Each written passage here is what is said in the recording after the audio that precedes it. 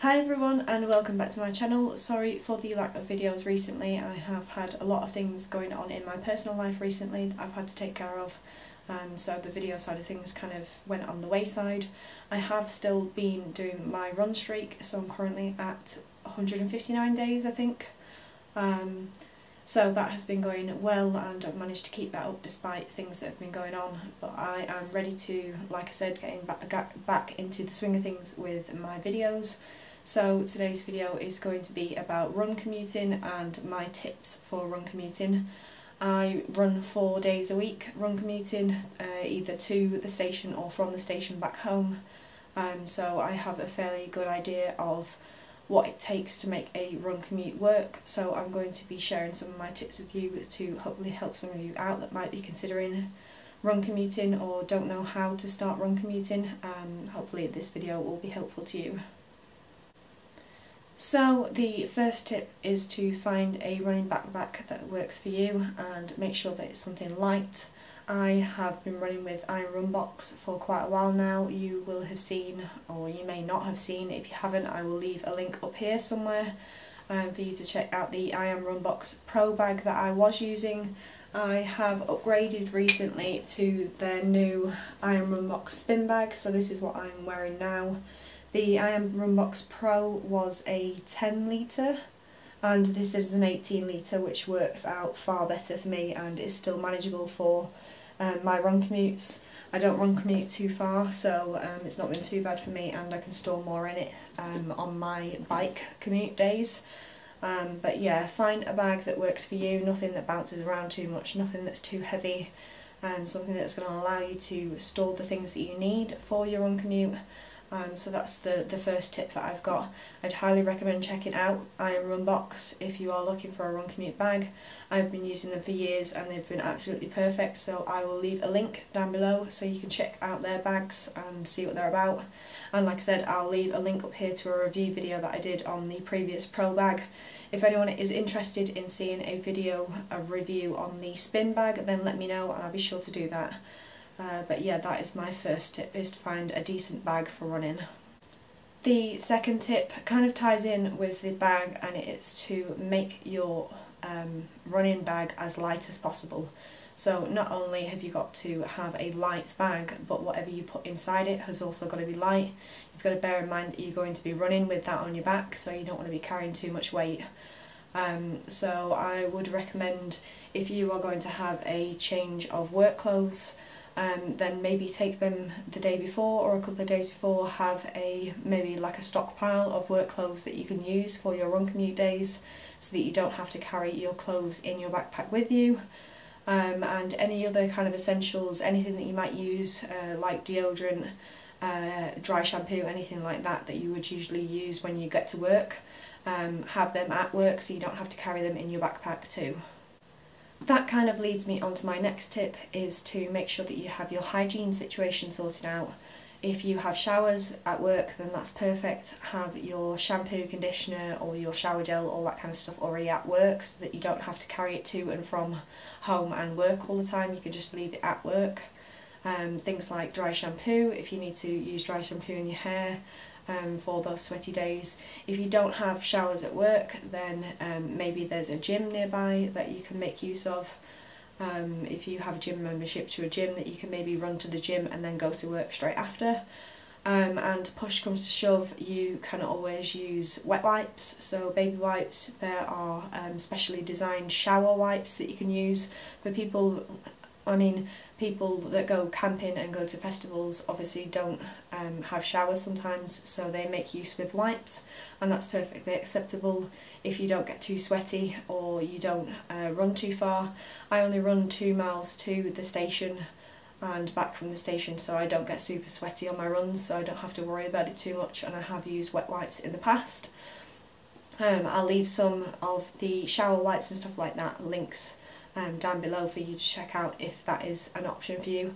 And even just washing in the sink and having a towel on the floor and, you know, just kind of give yourself a quick wash over would probably be fine. Otherwise, run commuting home rather than to work would work just the same if you want to get in your run commute that way. So yeah, just making sure that you have all the kind of essentials that shouldn't be carried back and forth to work, leave them at work so that you don't have to keep carrying them all the time. The next tip is to plan everything out, so pick the days that you're going to run. If you're going to be running home from work, pick the days that work best for you. Even just trying out those routes and picking different routes and finding out what works best for you route-wise. There could be a lot of traffic lights you might have to wait on. You need to work out the time that it's going to take you to get to work. If you're like me and you're running from home to the station, you need to allow that time to get to the station and allow for any extra bits that you wouldn't necessarily stop for, like traffic lights and such, so that you don't miss your train. I've done that once before where I've been caught out with a road closure and a pedestrian path closure, and I've completely missed the train because I didn't allow myself enough time. So definitely make sure that you plan your route in advance and make sure that you're on time or leave even a bit of time to get to the station, and you can allow yourself a bit of a cool down at the same time. So yeah, planning your routes and the days that you are going to be running, that will help with obviously making sure that you've got the stuff at work that you need at work. If you are going to leave your work clothes at work, then you need to know what days you're going to be running or running back from work. So yeah, that's my next tip. You might not think that a run commute is viable. It might be that you think that you live too far away, but there are obviously options for that. If you use public transport to get to work, for instance a bus or trains, or even if you park and run to work, then maybe you could just get off a few stops earlier on the bus, or you could get off a train stop earlier on the for the trains, or you could park further away so that you could incorporate your runs that way, or you could even have it as a long run during the week if you didn't want to do it at the weekend instead, and you could maybe fit in a run commute day then, so that you could get in a long run back from work. And there's easy ways to kind of fit in your run commutes and have them work for you and the way that you want them. So it's just about planning and figuring out what is suitable for you that way. So they are my tips for run commuting. As I said, I've been using them for quite a while now.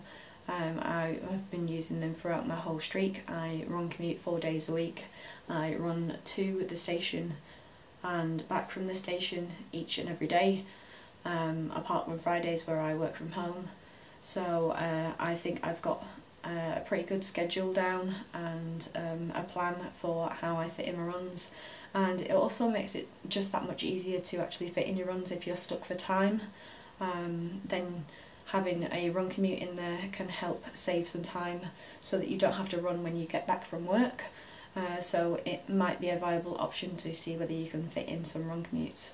I really enjoy being able to run commute to and from the station. I like being able to switch up my routes and having a way to fit it in with the run streak that I'm currently doing.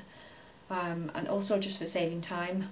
I waste quite a lot of time with my commuting anyway because I commute by train for an hour, so having to incorporate the run commutes allows me to save a bit of time where I could otherwise just be spent relaxing at home or doing something at home rather than having to get home from work and go straight out for a run straight away. So it's perfect for things like that when you're trying to save a bit of time. So yeah, I would definitely check out whether run commuting is a viable option for you. Anyway, that is it for me and my tips on run commuting. If you found this video helpful, then give it a thumbs up and let me know that you liked the video. If you run commute or you have any questions on run commuting, leave those below and I will be sure to answer them. If you have any tips that you think I might have missed out, then leave them below as well for people to check out if you have any other suggestions that you think might be helpful. But other than that, I will see you again in my next video. Bye.